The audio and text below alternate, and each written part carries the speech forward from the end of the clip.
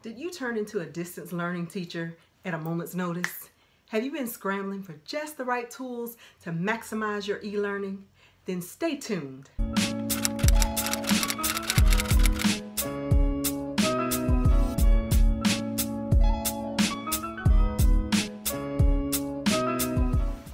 Hi, Skillful Teachers, and welcome back to Skillful Teaching with Dr. Angela, where quality teaching is quality education.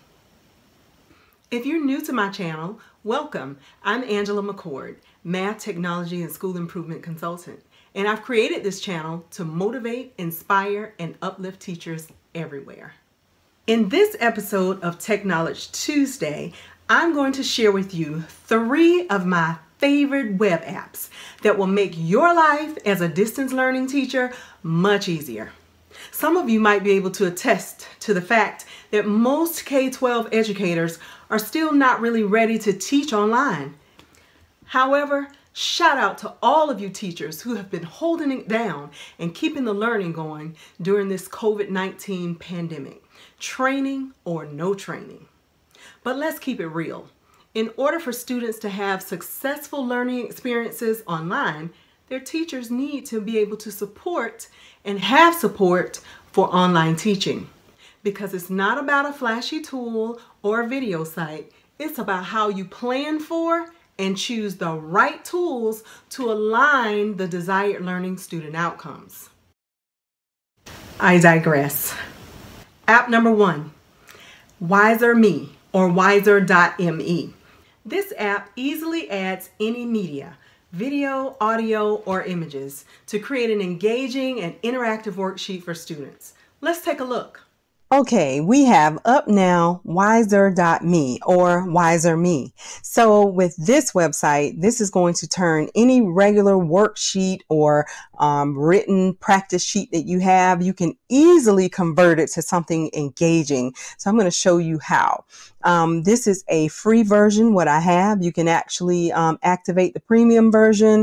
It's $3 a month, but you know me, I like that free 99. So we're going to go with that. This is the community section where we can see other worksheets that have already been created. So for instance, I saw one before and I'm going to Google it. It was pretty neat. I'm just going to type in gorillas fractions. So I see it's very popular. It looks like a lot of folks have copied it, okay, because it's very cool. Okay, so I looked at this as well. I'm just going to click on this first one. Equivalent fractions, and it is so engaging. So it's talking about gorillas. So I'm just going to pull this up to show you just an example of how you can create a quick interactive worksheet, and you can copy it here. And that's like so many folks have done, right? And it's yours, right? And then you can submit it out to your students, assign it to them, or send them a link, and then they can interact with it, and then you will get the results back into your account. So with this one, I just want to show you how they have a video here. They've imported a quick video from YouTube, and then they have a couple of questions for the students to answer, an article here to read as well. And then these are some multiple choice questions here.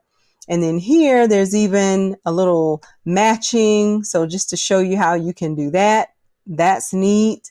That is not the correct answer, folks. Okay, I like this one, and I think everyone else does too. Although it's out of Tennessee, they are actually linking to a live gorilla cam. So when they click there, they are able to see what's going on at the zoo with the gorillas. I think that is really neat. So I think that's why a lot of people like that one. So I'm going to going back to the community to look at one more. Let's see if I want to search for a popular, let's see, an ELA popular one is maybe The Outsiders. Let's see if anything is there. So I'm just going to put in The Outsiders, and there we have it. Oh my gosh, here's a final exam. I slept that one last time. So there's a final exam. Here's some different chapters. This will give you a lot of ideas. You can actually copy some of these and use them as your own, and then get ideas to create your own. but these are very interactive. It's engaging because, like I said, you can upload videos, links to websites, pictures, text, and have the students interact and do things like, let's see this final exam, what's here.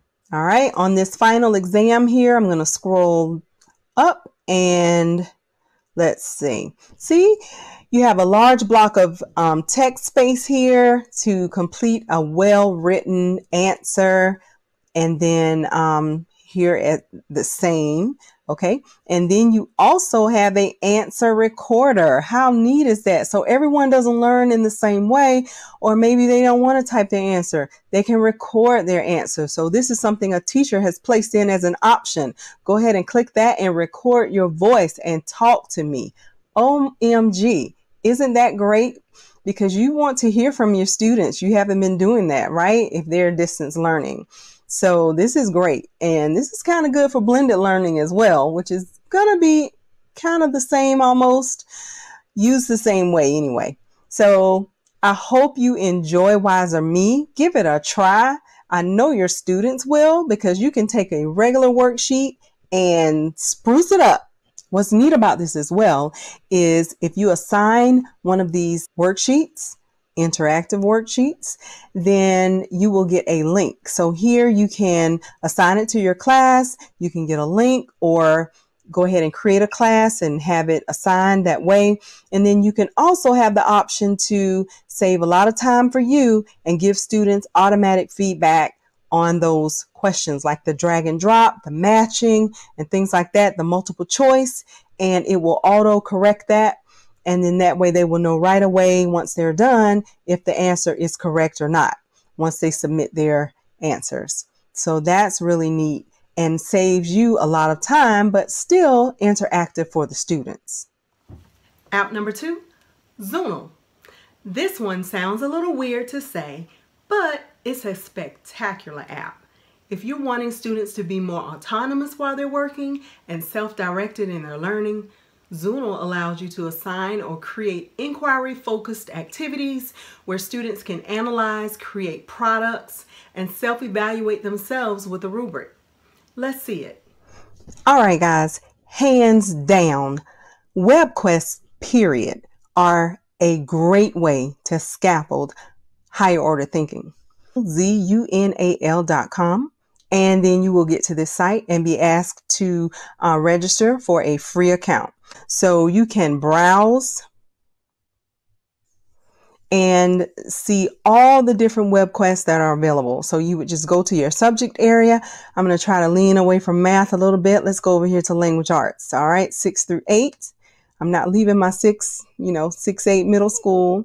Then from there, you're going to have all the 6 through 8 English language arts web quests that are shared out for you to look at. Some of them even have reviews.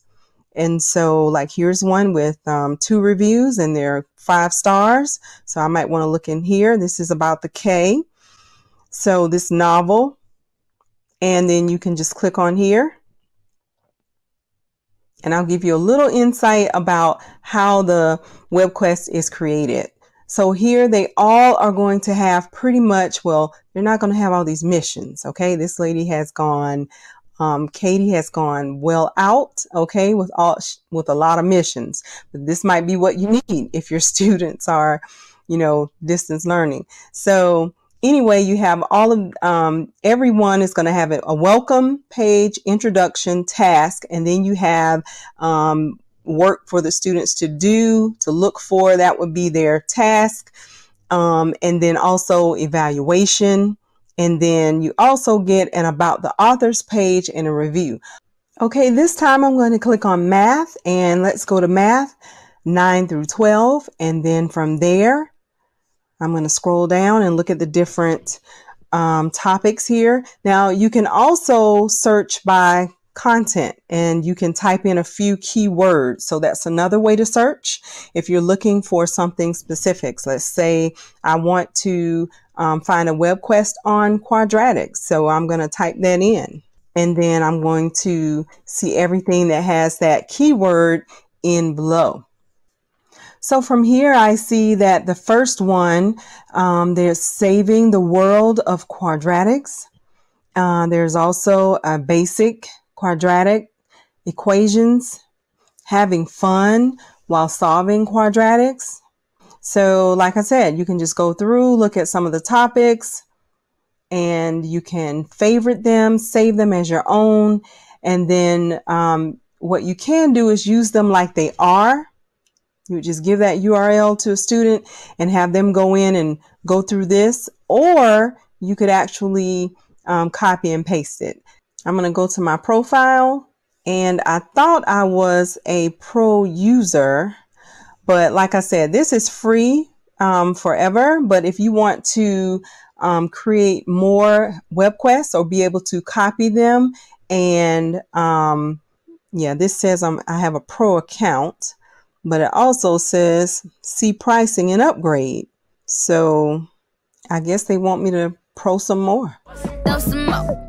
All right, I hope you enjoy Zonal. I know your students will, because they will have some fun and be able to go all over the web being directed by YOU.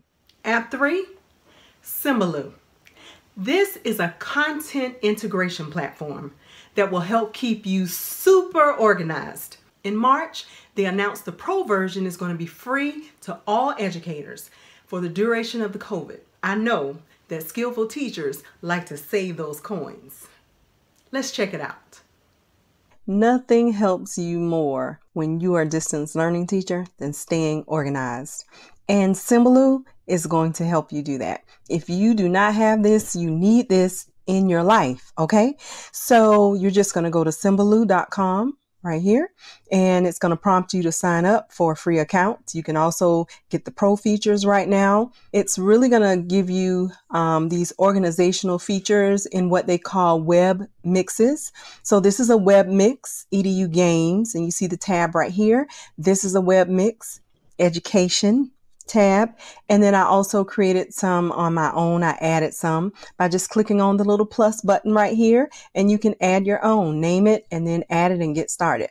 Now, why is this such a cool feature? Well, the first part, you can go in and actually search for other Symbaloos or web mixes that are already created, and you can do that copy and, you know, kind of edit on your own thing like we started doing a long time ago with PowerPoints. Some of you are watching and you're probably saying, I've never used a PowerPoint in the classroom. Well, I did for a short while, I must admit. Okay, but anyway, this is really cool. And what's neat about it also is that once you create a web mix, you can then share it with your students. You can organize, like some elementary teachers, I see they may have a science corner, a math corner, ELA and social studies. High school teachers may have an assessment corner, a skills and practice corner, so on and so forth. It's really neat in that way. And then you just quickly add a web mix. And if you want to share it with your students, here's a blank one here. You're just going to click on this little share button. It's going to prompt you to go ahead and share that. I've already shared this. It's telling me I did this before, but this is what comes up, and you can share it privately or publicly.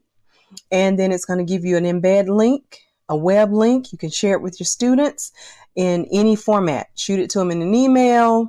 You know, if you're on Twitter, if you have a Facebook group, parents can also see it, and then they don't need an account or anything to log in. They will just see that nice web mix when they click on the link. And if you have Google Classroom, it's even better. Integrates right there with your Google Classroom.